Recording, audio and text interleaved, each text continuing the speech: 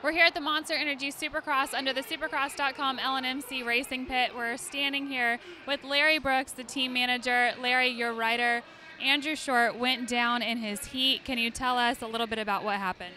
Yeah, Andrew crashed off the start. He, got a decent jump, and then some riders came over on him, kind of pinched him off a little bit, and he just crossed wheels on somebody, and he went down, and the dirt was a little bit soft, and when he did go down, he stuck, and so all that forward momentum stopped in one instance. So it was pretty dramatic, the way he fell, and he landed right on his shoulder, and his shoulder's a little bit injured right now. Really, we had it x-rayed and everything.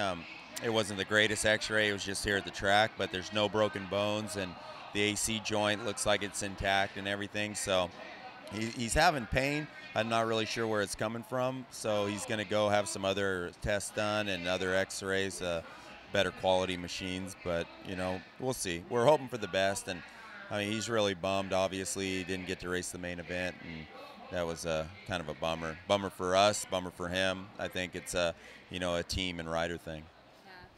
We just saw him leave. Jackie, his wife, was taking him away.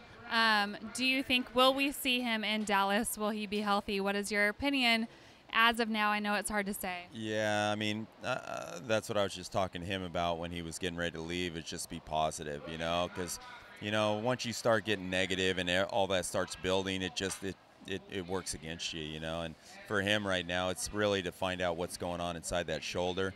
Once he finds all that out, then we can make a better decision on it. But right now, it's just, he needs to go home and rest a little bit, and then get up tomorrow morning and go to the doctor. And, we've got some good doctors in town, so he'll get in tomorrow and be able to get some tests done and x-rays. And once we find out what's going on inside the shoulder, I think everything will move forward.